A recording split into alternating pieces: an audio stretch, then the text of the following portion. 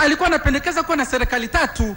Uwezo ukawa na mabunge matatu, ukawa na serikali mbili, hiyo haiwezekani na haipo sehemu yote duniani. Tukija katika mahakama, kwanza mahakama iliyopo sasa hivi tayari ni ya serikali tatu, kwa sababu mahakama kuu ya Tanzania ni mahakama kuu kwa ajili ya Tanganyika peke yake. Mahakama kuu ya Tanzania leo haina madaraka ya kusikiliza jambo lolote ambalo limetokea Zanzibar. Sasa Zanzibar kuna mahakama kuu ya Zanzibar ambayo inasikiliza na kutatua matatizo yote yanayotokana na Zanzibar, alafu tuna mahakama ya rufaa.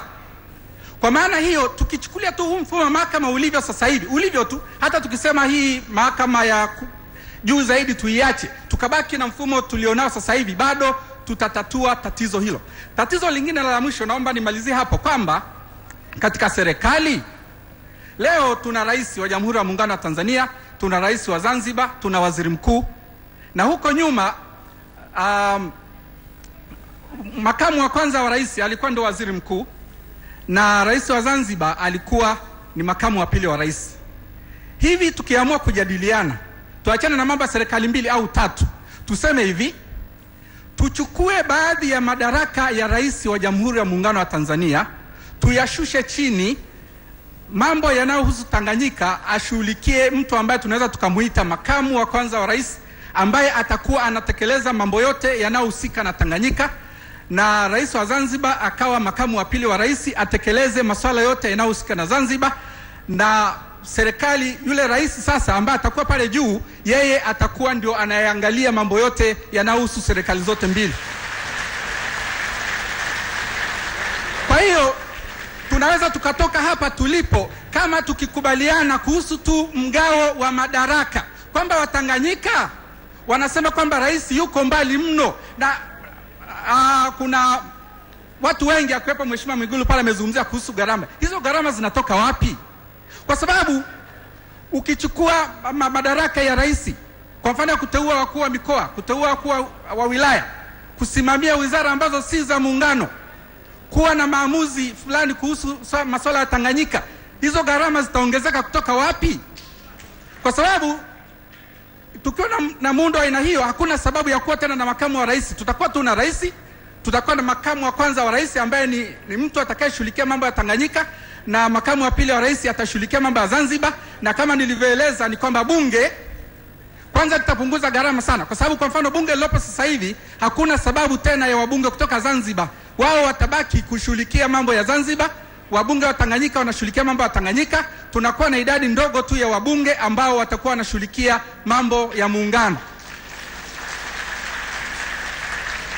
Kwa hiyo mzee wangu, naomba sana, hebu jaribuni kukaa na Profesa Fimbo. Jana namalize, Profesa Fimbo jana alipendekeza kwamba yeye yuko tayari kuwasuluhisha, badala ya kuanzisha mchakato, badala ya kuendelea na bunge Jumanne. Mimi nawaomba wazee wangu, hebu tukae, tuwaite wataalamu, kituo cha sheria pale, tuko tayari kuwashauri namna ya kufikia maafikiano na kuendelea na mchakato huu.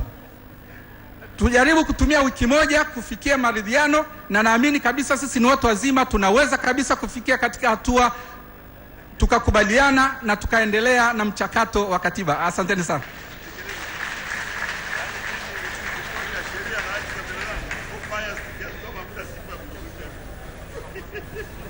Asante ndugu Kunambi, dakika 8.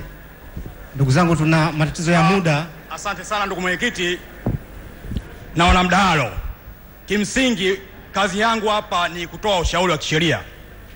Naomba nianze.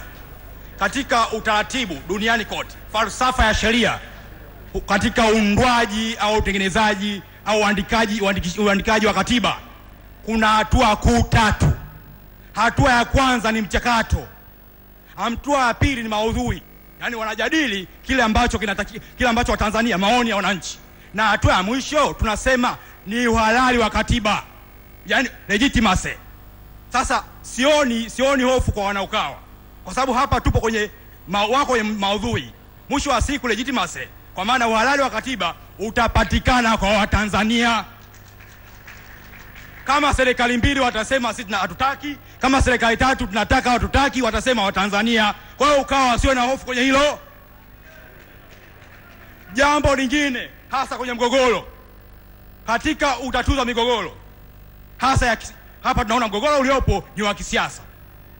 Kuna majadiliano na kuna utashi wa kisiasa. Majadiliano na utashi wa kisiasa. Utashi unaisaidia akili kujadili kile kitu ambacho kinatija. Kwa hiyo nataka kusema nini? Katika suluhu inayotakiwa kufanyika hapa ni kwamba ni vyema ukawa wakubali na hilo kwamba kuna mazungumzo kwa maana mjadala, lakini pia kuna utashi wa kisiasa. Lakini ni vyema niende nikagusia jambo hili kwa sababu nataka kutoa ufafanuzi kwa Watanzania. Hoja ya serikali 2 au 3. Kwangu mimi hoja sio idadi au wingi wa serikali. Sio idadi au wingi wa serikali. Kwangu mimi hoja ni utashi wa kisiasa. Wapo walioungana serikali 3 wakavunjika, wapo walioungana serikali 2 wakavunjika wakaendelea, na wapo walioingia serikali 1 wakaendelea. Mifano ipo, sitaki kuitaja. Nataka nizungumze sasa faida ambayo inaweza faida au hasara inatokana na serikali 3. Ndugu zangu, tunafahamu nchi yetu demokrasia hii tunayoona hata bunge letu tunaliona. Kwa mfano sasa mathalan inaweza kutokea kafu wakachukua, inatokea kwa sababu ni uchaguzi. Kafu wakashinda Zanzibar, Chadema wakashinda Tanganyika, CCM wakachukua Jamhuri ya Muungano wa Tanzania. Je, katika uadui huu wa kisiasa tunakwenda kuwa na muungano? Tunakwenda kuwa na sasa ni jambo ambalo la msingi kama Tanzania tunapaswa kuyaangalia. Na mwisho kabisa naomba niseme taifa letu limepoteza maadili ya kitaifa. Wagiriki kuna neno moja wanatumia ethos. Maadili ya kitaifa yaliyojengwa na waasisi na wazee waliojenga taifa hili yamekwenda. Sasa hivi tunaona vijana tunakosa maadili, ethos. Kwa hiyo turudi, ni kazi ya kila mmoja wetu kujenga maadili ya kitaifa ili tuweze kuheshimiana, tuweze kuvumiliana, na hivyo tutaijenga Tanzania yetu. Asanteni sana.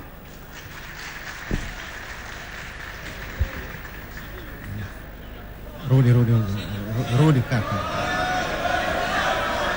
Uko tayari? Mzee yuko mpaka rudi. Ita mbunge mmoja wapo. Sasa muda umeisha, wametuambia watakata. Kwa naomba tumalizie tu hizo dakika 10, 15 tuondoke. Sababu la sivyo yani watu wa dakika 2 kwa sababu ngoja nitakaa pale kukata sauti. Okay. Ndugu zangu, tuna dakika 10 za mwisho, hatutakuwa hewani. Kwa hiyo nitatoa muda mfupi sana kwa wachangia mada wa mwanzo wa siasa, dakika 2. Ataanza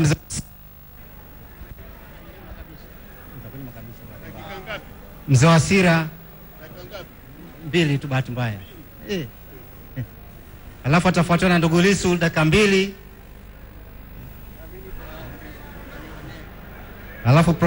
Alafu Profesa Mpangala dakika 2. Alafu tutamuita mchangiaji wa mwisho kuja kutufungia. Ndugu wana kongamano, nina dakika 2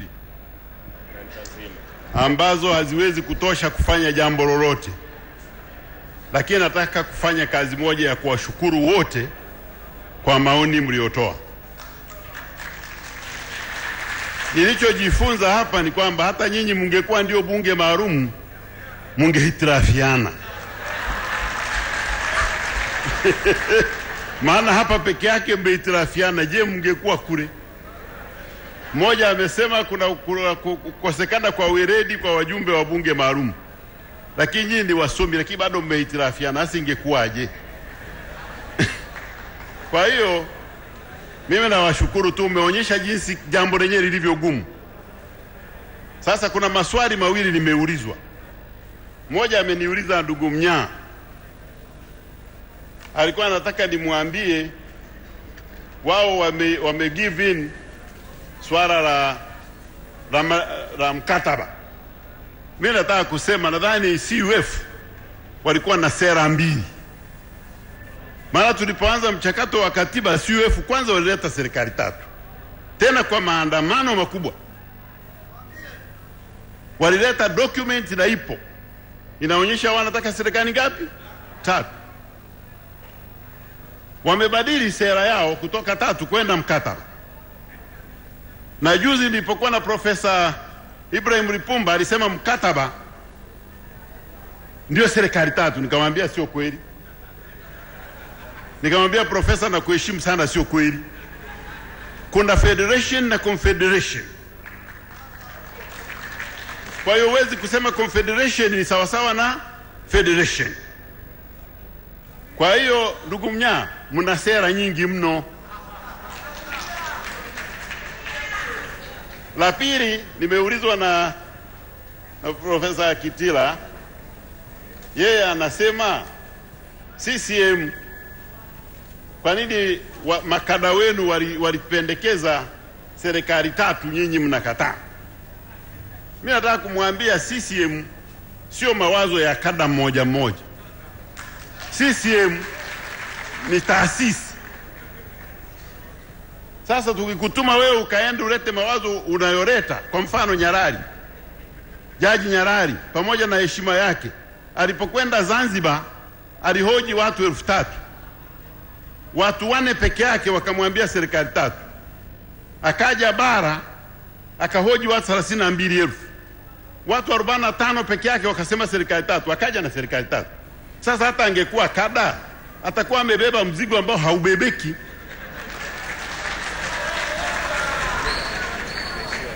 Kwa hiyo nataka nimwambie hii jambo ni mchakato unaendelea na mazungumzo yanaendelea. Jambo la maana ni kwamba bunge lile liliweka kanuni za kumaliza mgogoro wowote ule. Ibara ya 61 ya kanuni za bunge maalum inaweka utaratibu wa kuwa na kamati ya maridhiano, na kamati ile sio permanent, yani ipo wakati wote. Hapana, inaundwa na mwenyekiti kulingana na mazingira. Yani ikionekana jambo ni gumu, lakini watu wanaoweza wako aina fulani, wanateuliwa wengine. Sio kwamba ni kamati ipo wakati wote na ngoja mgogoro isuruhishe, hapana. Sasa wenzetu wa Ukawa walipoondoka, walibeba wakaweka mpira kwa pani bila kufuata kanuni. Sasa ukiweka mpira kwa pani, huwezi kusema umeshinda mchezo. Lazima urudishe mpira ili mpira ufanye nini? Uendelee, ili ligi iendelee. Kwa hiyo karibuni kwa ligi Dodoma ili tuendelee.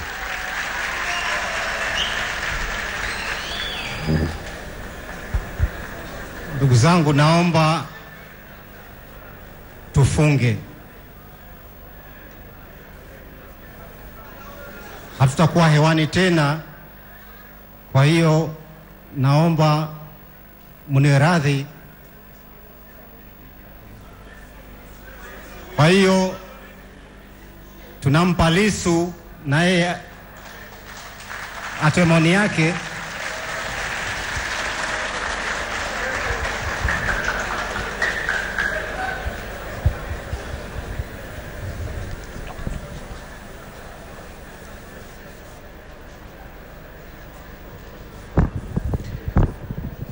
Na mimi naomba ni washukuru wote kwa kuchangia katika mjadala wa leo. Sasa naomba nijibu swali la Dr. Kitila Mkumbo. Kuna sauti nyingi ambazo zinasema Ukawa turudi bungeni. Kuna ugumu gani wa kurudi bungeni wakati bado kuna kura ya maoni? Tukichakachuliwa kwenye bunge la katiba, tutaenda kufanya kampeni kwenye kura ya maoni. Ndio swali la Dr. Mkumbo. Naomba niseme kinachotuzuia kurudi. Jambo la kwanza ni kwamba kwa kanuni zilizobadilishwa tarehe 25 Aprili baada ya Ukawa kuondoka, hawa waliobaki CCM na washirika wao wanaenda kubadilisha rasimu yote, kuweka rasimu ya serikali mbili.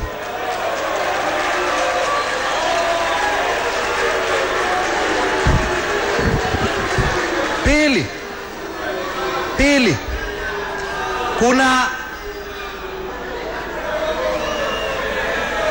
hata kama kuna kura ya maoni, tujifunze kutoka kwa wenzetu.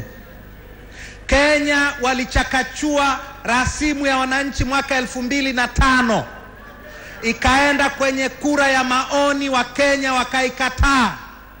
Kilichotokea Kenya baada ya maoni ya wananchi kuchakachuliwa, leo rais wa Kenya ni mshtakiwa mahakama ya kimataifa ya jinai. Hatutaki tuende huko. Hatutaki tuende kwenye uchakachuaji utakaoleta umwagaji damu katika nchi hii.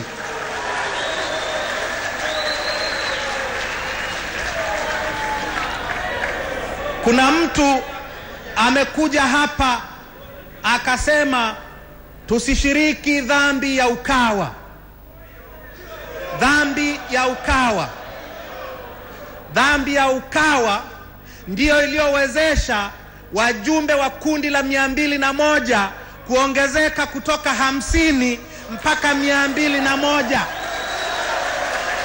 Dhambi ya Ukawa ndiyo iliyowezesha tume ya mabadiliko ya katiba kuwa na muundo tofauti na ilivyokuwa inapendekezwa mwanzoni. Dhambi ya Ukawa ndio itakayotuletea katiba bora mpya ya nchi hii. La mwisho, kuna hofu ya muungano. Hofu ya muungano iko hivi. Leo hii ukisoma katiba ya Zanzibar inasema Zanzibar ni nchi. Rais wa Zanzibar ni mkuu wa nchi. Rais wa Zanzibar ni amiri jeshi wa majeshi ya Zanzibar.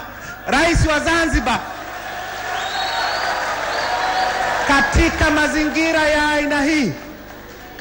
mazingira ya aina hii, unaposema muungano, uko wapi?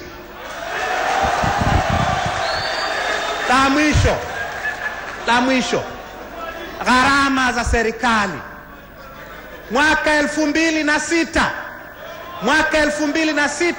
tume ya pamoja ya fedha ya Jamhuri ya Muungano ilipendekeza kwamba kuwe na utaratibu tofauti wa kushughulikia fedha za Tanganyika na fedha za muungano. Mpaka leo serikali hii inayosema wanajali gharama, mpaka leo imekataa kutekeleza matakwa ya tume ya pamoja ya fedha. Kwa hiyo nimalizie. Kwa vyovyote vile muundo wa serikali tatu, serikali ya Zanzibar, serikali ya Tanganyika na serikali ya muungano, hauepukiki kama tunataka muungano. Asante sana. Sasa naomba tufunge. Namuomba ndugu Lukuvi njoo tufungie.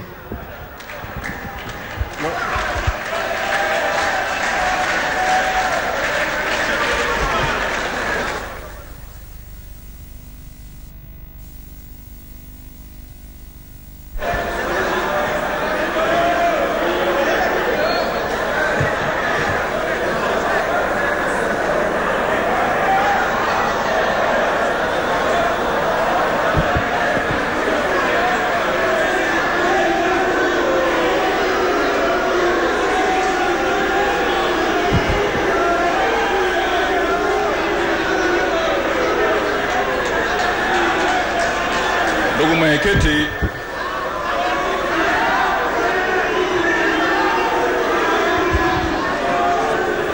naomba waruhusu wanaotoka watoke. Wanaotoka mnaruhusiwa mtoke.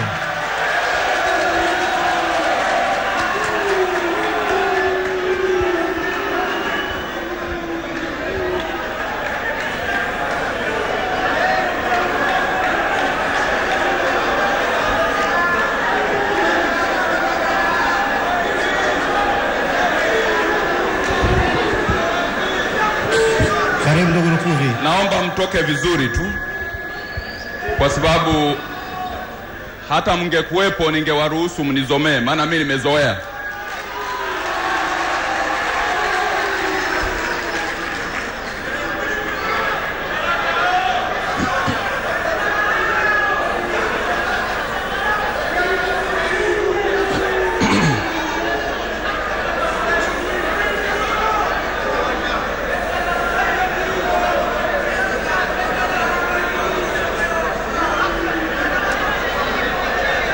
Ndugu mwenyekiti, na mimi naanze kama walivyoanza wenzangu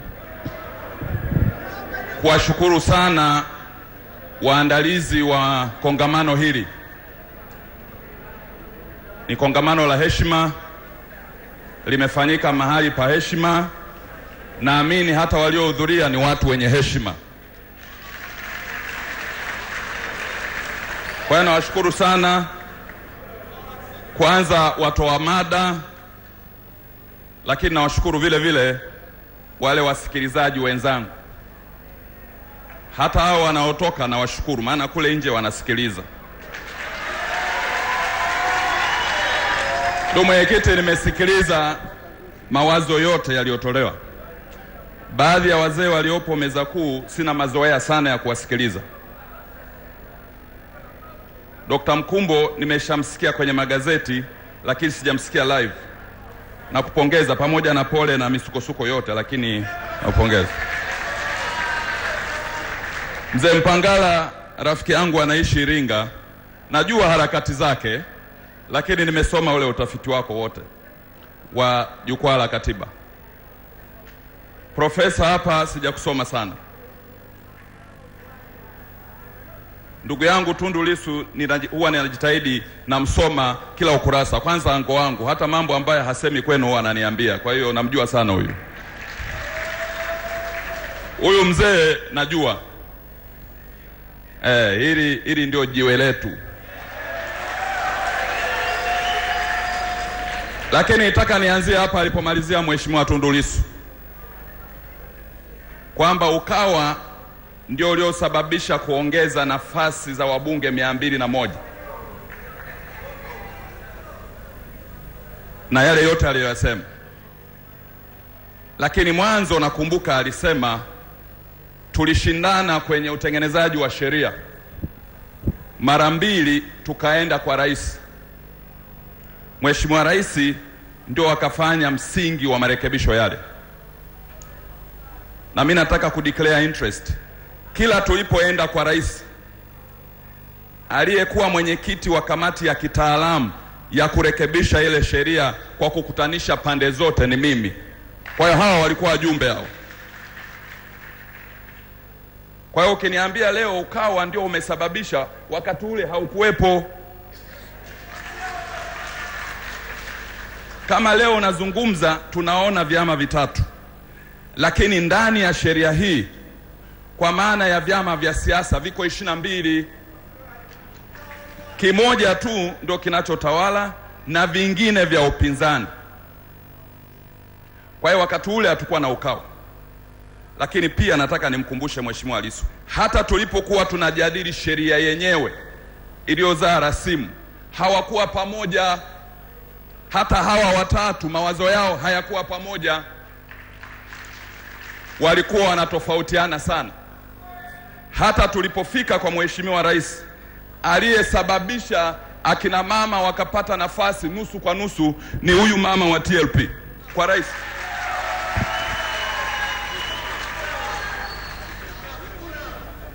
Makamu mwenyekiti, sijui ni wewe, alikuwepo makamu mwenyekiti wa TLP, alimwakilisha mzee Mrema, alikuwa ng'ambo anaumwa.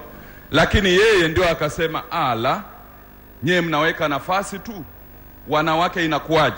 Ndio ikakubalika pale katika sheria, kutokana na mawazo ya mtu ambaye leo hayuko Ukawa, kwamba wanawake katika ile nafasi ya 201 wawe nusu kwa nusu. Na tulipokuwa kwenye majadiliano ya ile sheria kuboresha, tulikuwa na wajumbe wa vyama vyote vyenye wabunge bungeni, ikiwepo Chadema. Bahati njema alikuwa anakuja watu wengine. Walikuja Mheshimiwa Jusa mwanasheria na mzee Mnyika, lakini mimi nikiwa mwenyekiti. Lakini nilikuwa na wenzangu mawaziri ambao tulikuwa nao. Tulikuwa tunaridhiana, nipe nikupe. Na ndio maana tulifika ile sheria mpaka tukaipitisha wote bungeni.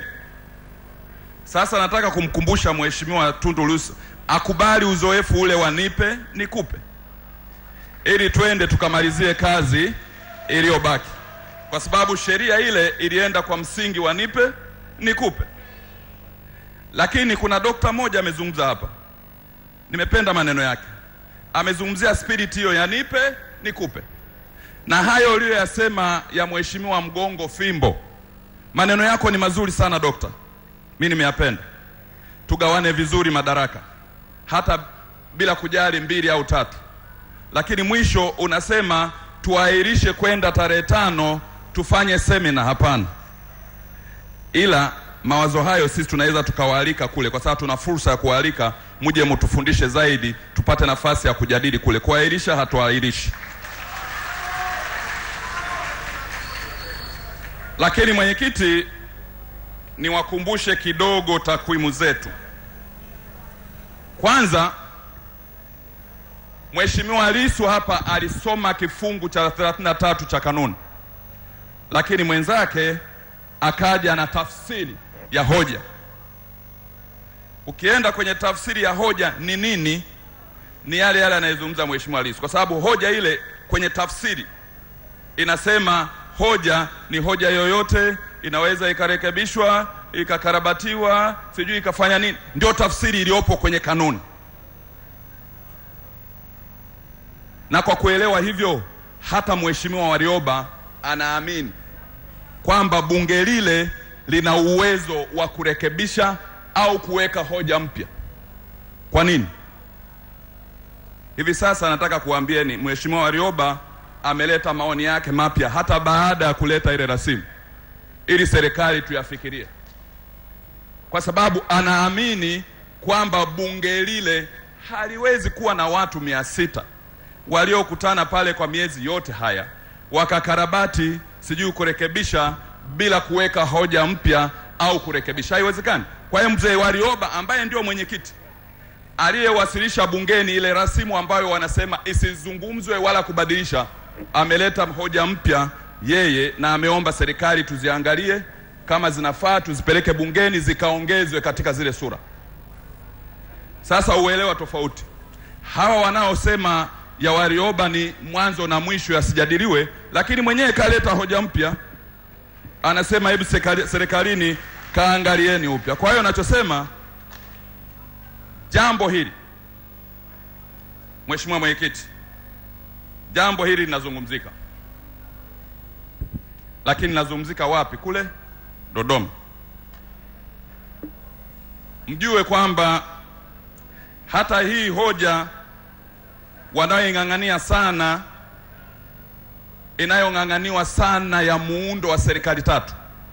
Sitaki kuingia kwenye ubishi wa mwenzangu wa Zanzibar kwanza kwamba Wazanzibari hawakusema, lakini nataka niwakumbushe takwimu. Kwanza, Watanzania wote waliopata bahati ya kuchangia katika rasimu yote ya katiba hii walikuwa 351,664 wote kwa ujumla Tanzania nzima. Sasa katika mtiririko wa hoja mbalimbali, kati ya hao 351 zilikuwepo hoja ambazo mtu anachangia hoja anayoitaka, lakini waliovutiwa na hoja ya muungano walikuwa 80,119 kati ya 300,000. Lakini ndani ya muungano kuna mambo mengi.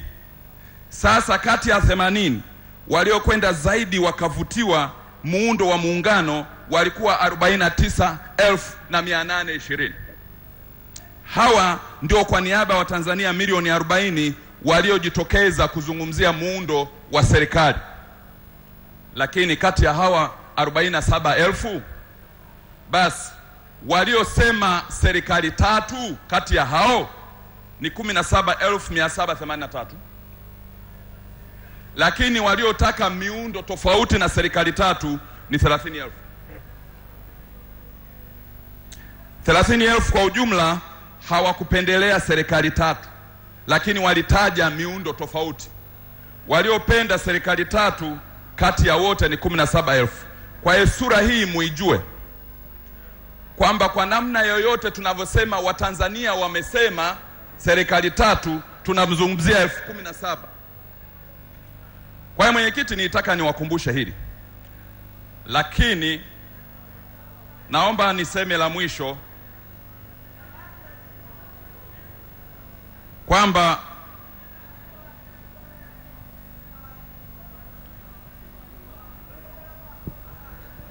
Imani yangu kwanza, naheshimu sana mawazo yaliyosemwa na watu wa mada wote, Mheshimiwa Tundu Lissu na Mheshimiwa Wasira, lakini na wachambuzi wa kisiasa, wasomi na wanasheria. Bila shaka mtafanya tathmini nyinyi mlioandaa kongamano hili kujua hasa kidogo mwafaka ni nini. Maana hakuwezi kuwa na kongamano kama hili pamoja na kuzomea lakini kusiwe na mwafaka hata kidogo. Nadhani mtafanya tathmini. Lakini jambo ambalo ningetaka mfanye tathmini jingine.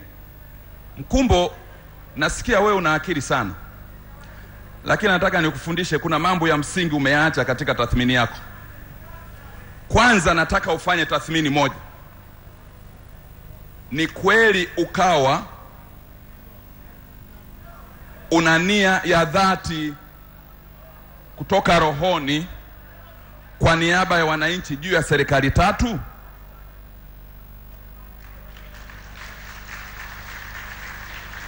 Au serikali tatu ni kichocheo cha kufikia maafikiano ya hawa watatu? Fanya utafiti juu ya hiyo.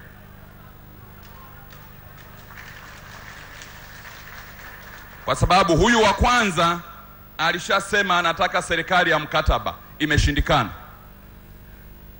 Sasa anasema anataka Zanzibar iliyo huru. Lakini mkataba ilikuwa Zanzibar iliyo huru. Kwa tafsiri ile ile anajua anaweza kaipata ndani ya serikali tatu, kwa sababu serikali ya Zanzibar itakuwa huru. Sasa we Mheshimiwa Mkumbo, hebu fanyeni utafiti. Hivi ni kweli Ukawa nia yao ni hii, au kuna mkataba wameandikiana hawa kwamba sisi watatu tutagawanaje hizi tatu?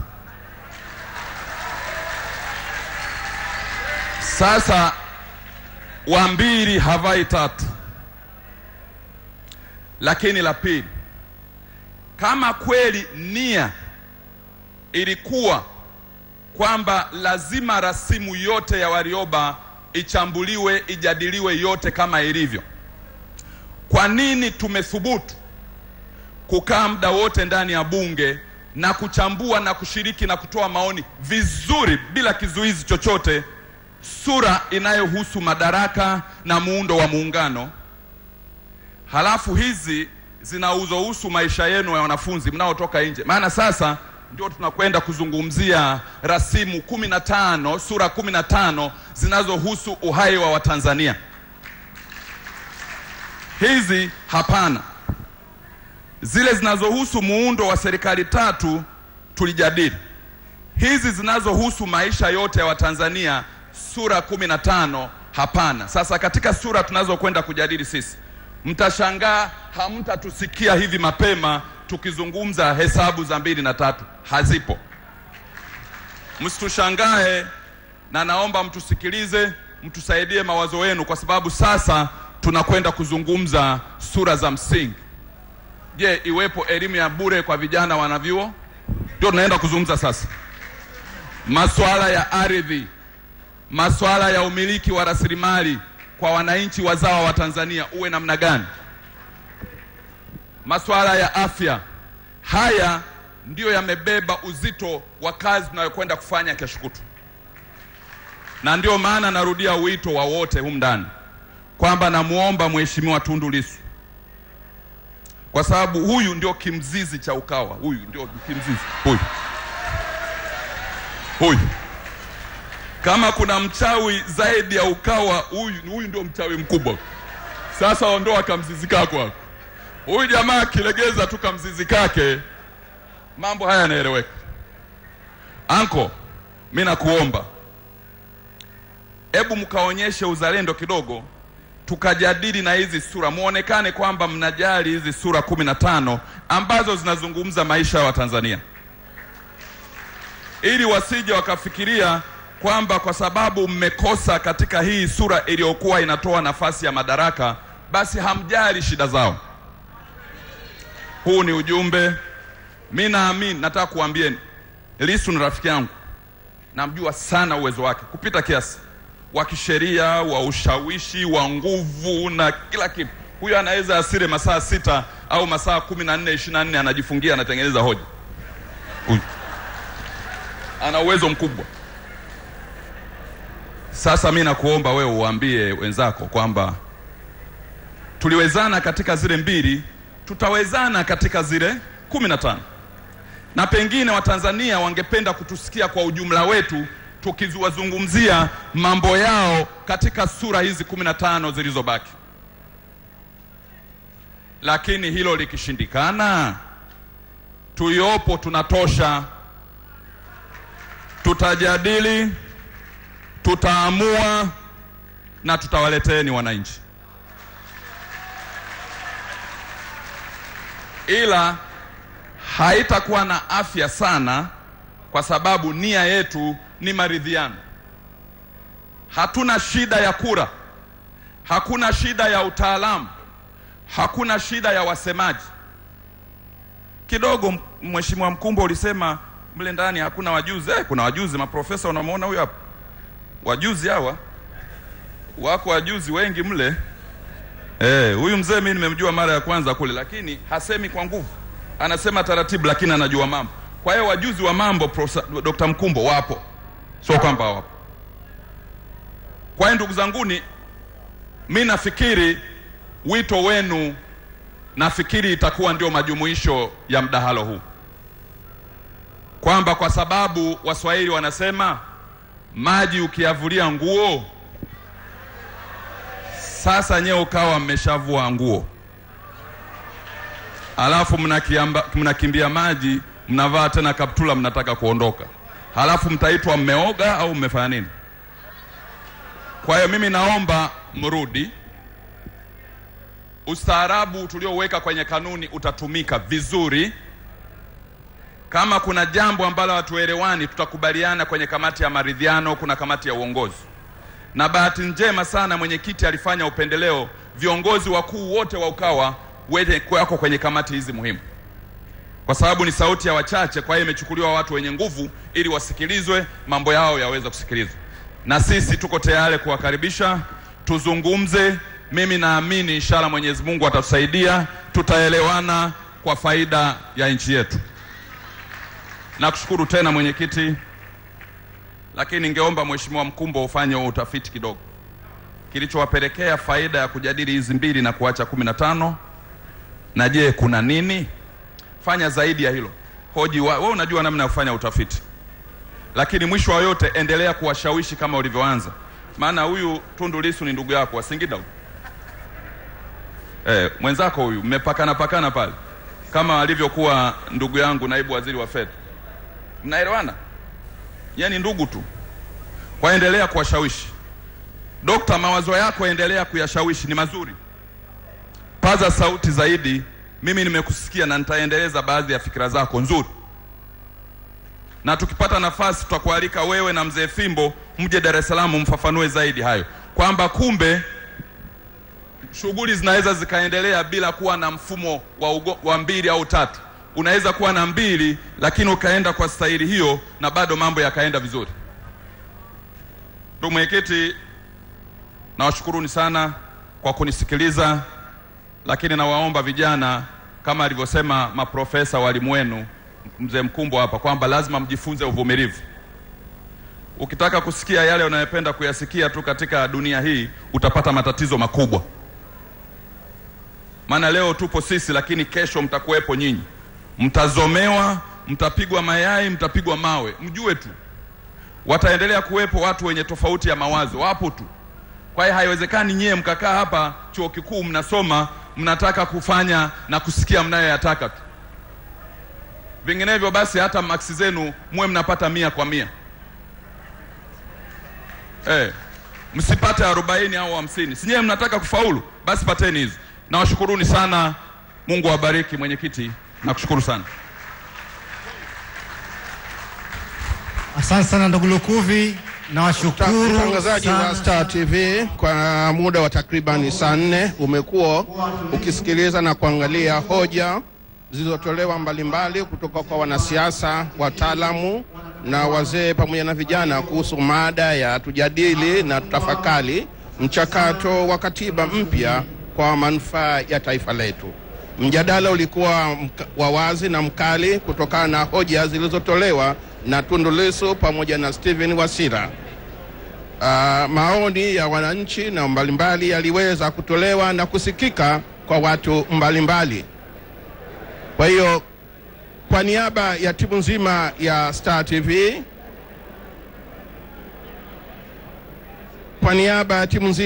Star TV, na mtangazaji mwenzangu Thomas Chilala, mimi ni Angalieni Mpendu, tukarudisha katika studio zetu za Mwanza kuendelea na matangazo mengine. Asanteni na kwaherini.